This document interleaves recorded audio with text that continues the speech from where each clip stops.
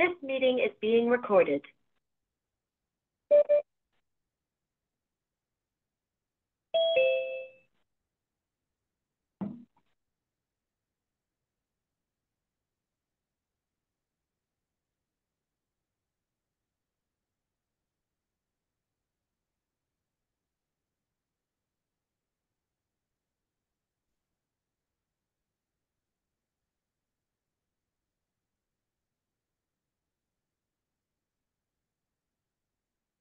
Well, thank you everybody for joining us today to talk about the Agricultural Workforce Development Program. I'll come off screen here so you can see my face. I'm Joanne Hernandez, the program manager, and with me is Sarah Miller, and she'll be leading the presentation today. I'm going to turn off my camera just to avoid any issues with it freezing up with the camera usage. Sometimes it does that. So if at the end, I'll come off of the camera, but just wanted to say hello to everybody. Thank you for taking the time to join us today. And we hope you'll learn a lot about the program and you'll be able to move forward with applying.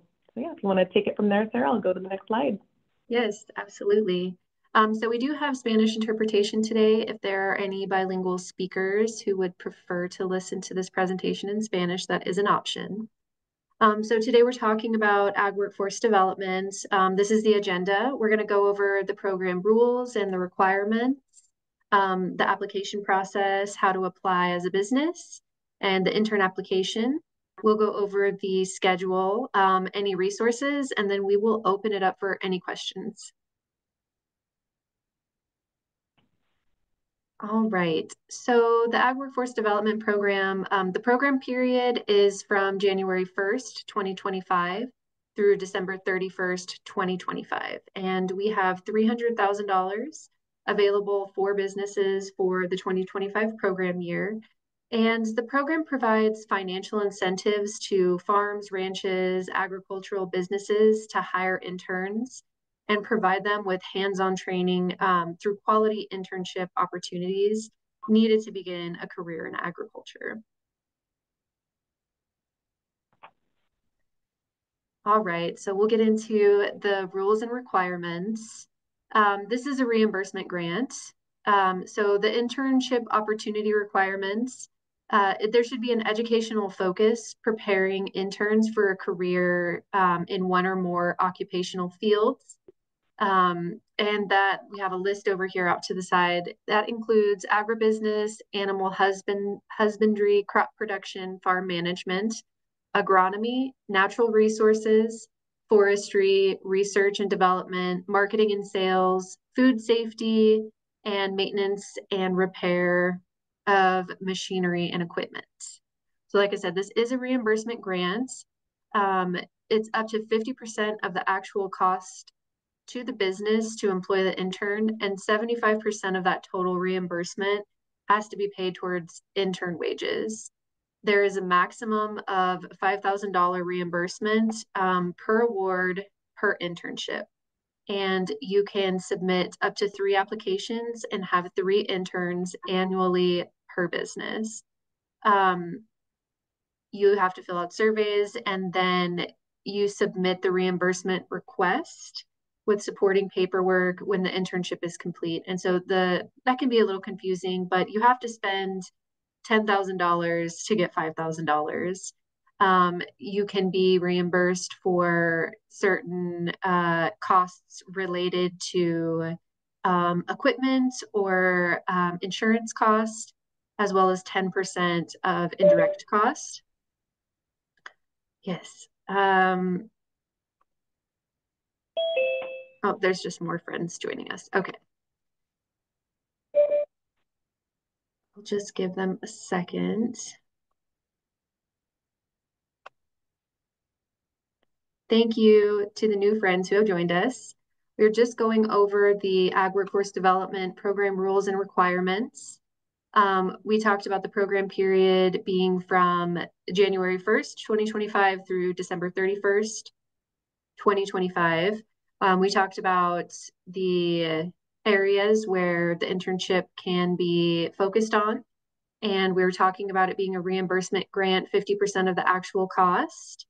3 interns annually per business, and there has to be an application submitted for each individual internship. So let's talk about the internship opportunities. It should be a quality education experience, and it's a requirement that the intern works a minimum of 130 hours. The internship can be no longer than 1 year in duration. You have to provide workers' compensation insurance for the intern. They cannot be a current or past employee, and they cannot be a relative of the owner or the business.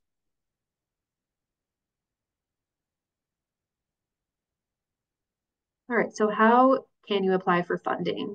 Applications are currently open through November 1st, 2024, and they can be found on the Ag Workforce Development webpage, and they have to be submitted by 5 p.m. on November 1st. There is the ability to look at the entire application before you start filling it out. And then applicants will be notified if your internship has or has not been awarded by about mid-December 2024. It's a competitive review process. And after that process is completed, then we'll be reaching out via email to let those who are awarded know.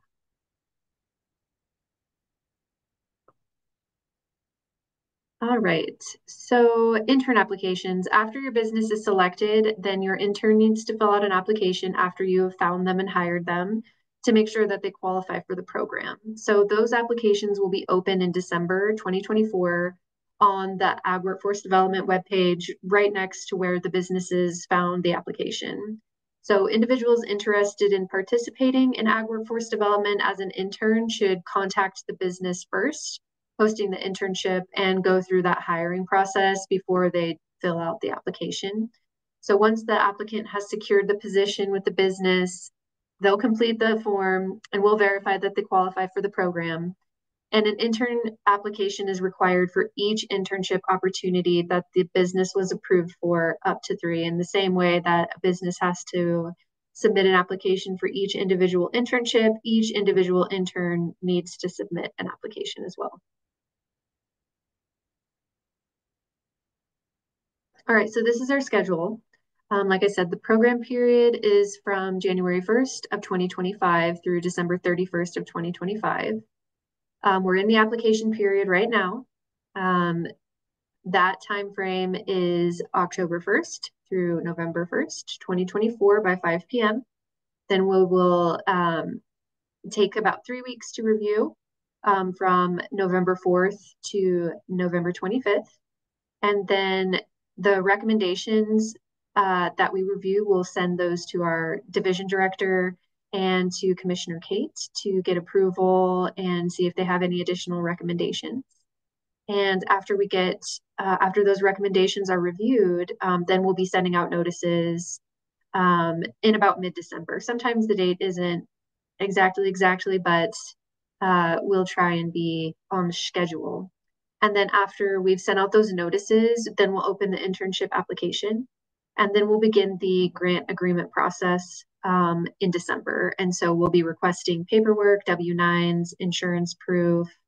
If you're a new vendor, if you're a new grantee, then we'll have to set up a vendor profile for you in our accounting systems.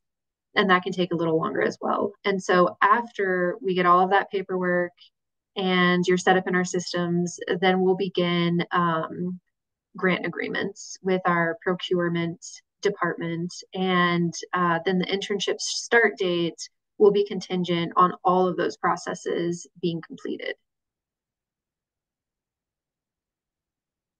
All right, so these are the resources. On our website, you can find facts, you can find rules. This is what it looks like. It'll say business applications open, and the intern application, you can see it says closed right now. The application is open October 1st through November 1st. Applicants will be notified in mid-December, and then the intern application will be open in December 2024 as well. There's a lot of other really great information on our website.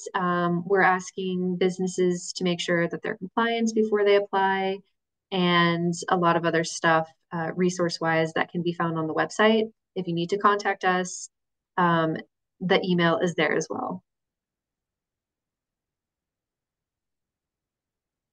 All right. Does anyone have any questions for us about the Ag Workforce Development Program? And if everybody would like to see a walkthrough, I can share the webpage just so Oh, yes. everybody can see what that looks like and where to find the Absolutely. resources, because the webpage is going to be the biggest assistant there.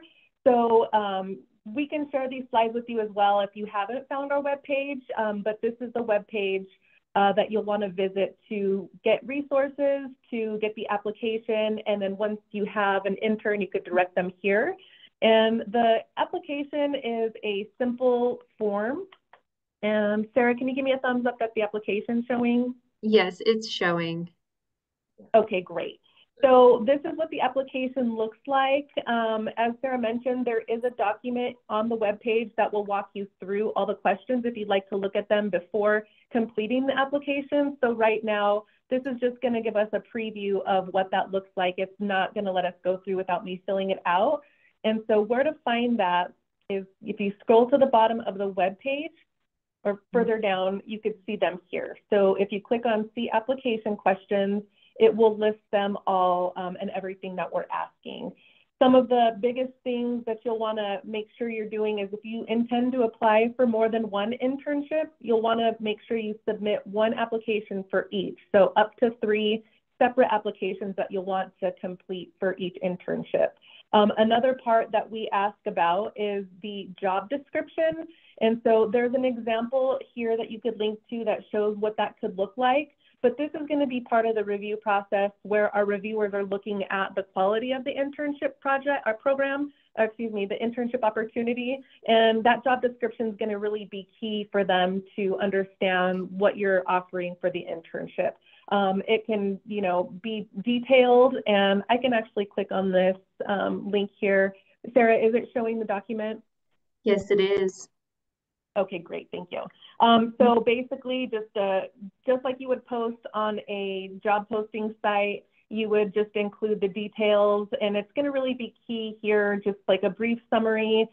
Duties and responsibilities is going to be a key one because that is also going to be helpful for our reviewers to understand more about the opportunity, and then required skills and education. So if there's other things or education experience that you are requiring for, you can list that in the Google form as part of the job description. So this is a helpful document to help you filling out that part and just making sure you're providing enough information. And in a lot of situations, it's better to put more information than less information because there's potential we'll get a lot more applicants and we might not be able to award every single one. So that's where it's really important to have a really good job description for our reviewers to see the true quality of that. And so hopefully this document will help you out with that piece of it. And then another part that is really important is going to be, it's going to ask you further down, and that's going to be about your budget. This is also another key thing that you're going to want to make sure that you provide enough details. So you want to make sure that you're paying for the state minimum wage. It has to at least be the state minimum wage. Some counties have a different wage, so you just want to make sure you're compliant with whatever that is for your area. And we do ask what the hourly rate that you're paying, and it should be an hourly rate, and then just an estimate of hours per week. If you're anticipating 40 and then it changes to 35, that's fine. We can work with that. We're just trying to get an idea of what the big picture of the internship is looking like. So with the budget, I'll go ahead and click here to our budget breakdown. This one's a little lengthy, but this is kind of what we're looking for. It doesn't have to match this exactly, but really we're looking for how much you're planning to pay the intern and how many hours you're intending the full internship to be. If there's any admin costs that you want to include, you can do that here. If you want to be reimbursed for workers' compensation during the active internship, you can list that as well. And that would be the total wages that you'd want to put here. Other costs, as Sarah mentioned, you can do safety training, whether it's workshops or gear, uniforms, that sort of stuff. And then there's also mileage reimbursement. So any other costs that you anticipate being associated with the internship opportunity, you'll want to make sure you list it here because that's also something our reviewers will look at. And then if your application is awarded, then what we'll do is we'll take all this data that you provided in your job description, your budget example, that's going to be used to create your grant agreement. We'll touch base after you're awarded and make sure that everything is, staying the same. If there are minor changes, we could work with that, but really we're looking at whatever you provided in the internship application to get that grant agreement set up. So that's two key things that you'll want to pay attention to. And if you have, for instance, 3 different job types that you're going to apply for, and say you're awarded 2, you want to make sure that you pay attention to what job description was awarded. And if they're all 3 the same, that's fine. But if you do intend to have 3 different types of interns, you want to just make sure that when you're awarded, if it's not all 3, that you're paying attention to which application was awarded, because that's the job description and that's the job that we'll do the grant agreements with. And so everything will be pulled from that application. So hourly rate, job description, hours per week, all that sort of stuff. And then if you, like Sarah mentioned as well, if there's going to be more than 1 intern that you're awarded for, we'll need an intern application for each of those interns. It's a Google form as well. It's pretty simple, and it's just making sure that they qualify. And then also that we have track of who the intern is. We understand that internships can be challenging. So if you have any changes after you're awarded with interns, we can work with you. We'll just need new intern applications for whichever interns you'll be having on site. So yeah, I just wanted to mention those things. And yeah, I'll come back to our web page just to kind of show again the resources.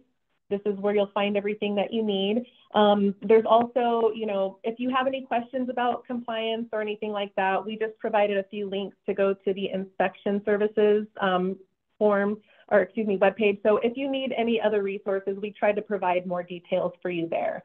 So this will be the most helpful place that you'll come to find resources.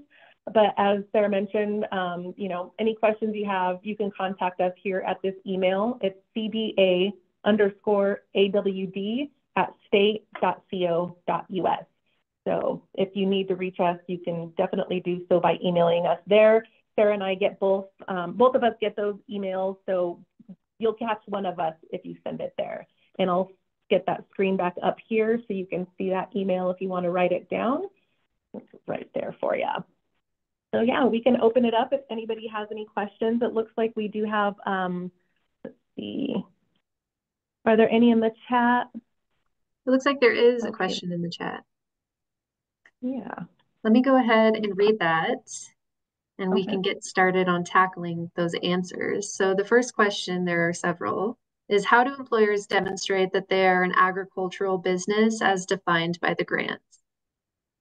And I can answer that one. Yeah. We ask in the application, and we ask them to give a description of their business, and that qualifies them. So if they're one thing that would not qualify them, if they're not in the state of Colorado, they don't qualify.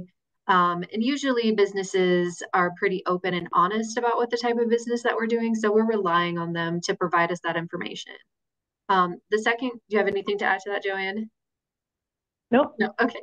The second question is, will there be a standardized form for the businesses to submit the internship description and plan? There is a standardized form. It is the application. So all of the businesses are applying through the same application. They have the same opportunities to answer all of those questions related to what the business is, where they're located, who the supervisor will be. They have the opportunity to describe the type of work that will be done, how many hours the internship will be, the pay rate, the budget breakdown. And so all of that is the standardized form. And then the last question is, will employers receive partial reimbursement if for any reason the selected intern starts but is unable to complete the internship? And so the answer to that question is also yes. On our grant agreement, it goes into a little bit more details about the ins and outs. If the intern is only able to work a partial internship. So at the current at the current moment, we have had that situation come up.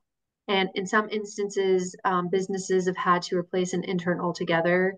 And so instead of reimbursing them for the partial work that that intern has done, they replace that with a totally new intern who has done work in that time frame, and we're only reimbursing one intern per internship. In certain special instances, one intern had like a personal injury and they had to resign, and housing was difficult and they weren't able to continue with the business. And so we reimbursed that business partially for one intern, and then we are allowing them to replace that intern, and then we will reimburse for the other portion with another intern. And then in other instances, if a business, for example, requests a $5,000 reimbursement grant and the intern, they only ended up paying $8,000, we would reimburse up to the amount that was actually paid to the intern. That answers the questions. Oh, there's more. I'm gonna do a click. Two new. Okay, are the internships only for production ags, or can ag associations apply? That is a great question, Marilyn. They are not just for production. They are for, I think it's in the presentation, but it's anyone associated. So you can have an intern that is doing accounting work. You can have an intern who is doing machinery work. You can have an intern who is doing marketing. The business is for agricultural businesses. And I do believe we qualify that on the website and in the application as well. The other question is this an ongoing program, or is this the last year that it will be offered? Joanne, can you discuss the length? Yeah. Thank so you. It is an annual program, and it has been extended through 2027.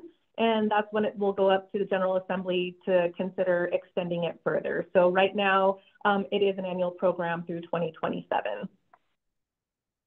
Okay, there's another And then question. I see that Elizabeth had a question too. Can applicants use match funds from another federal grant to meet the match requirements? Generally, we haven't allowed that in the past. So that would be no at this time. Great question, Elizabeth. Thank you. All right, Heather has another question. Yeah, I see your comment, Heather.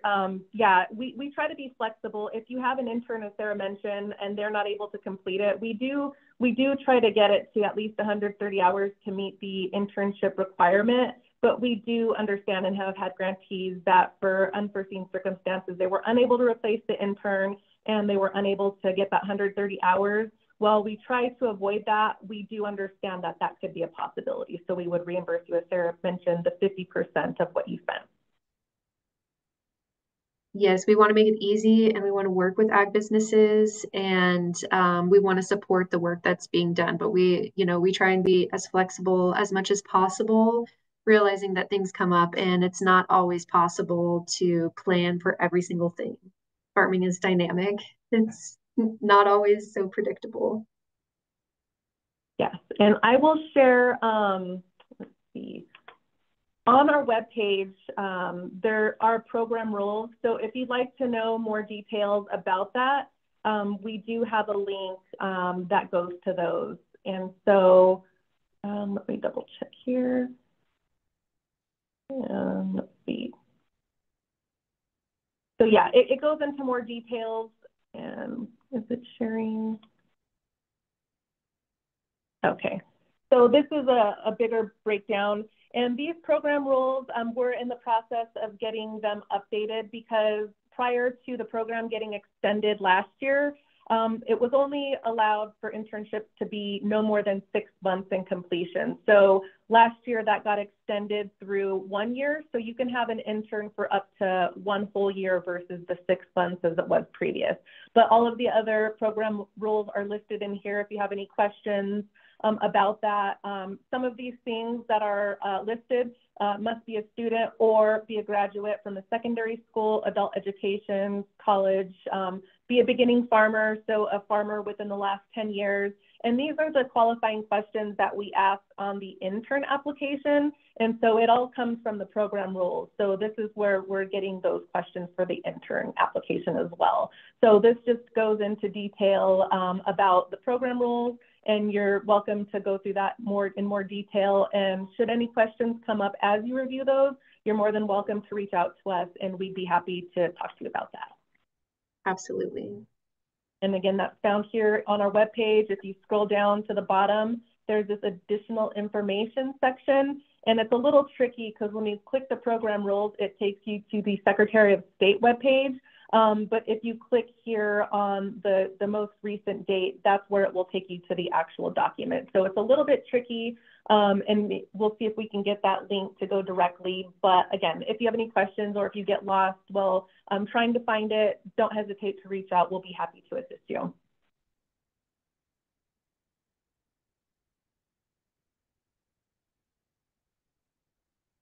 All right, and are there any other questions?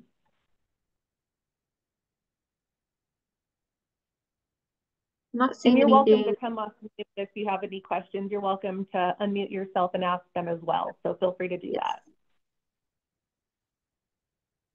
I just want to thank you guys for acknowledging the cost to employers in all of this. I work with industry directly in work-based learning, and the cost to employers is rarely recognized.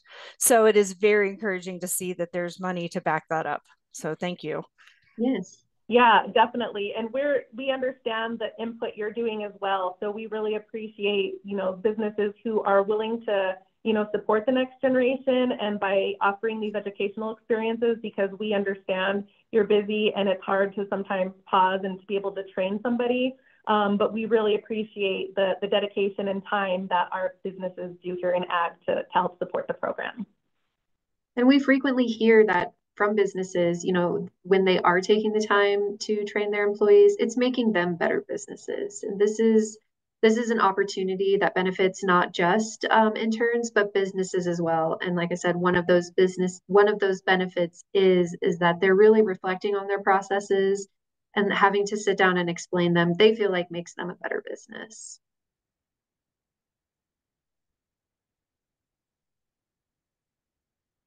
All right. Did we miss any questions? Did we get them all?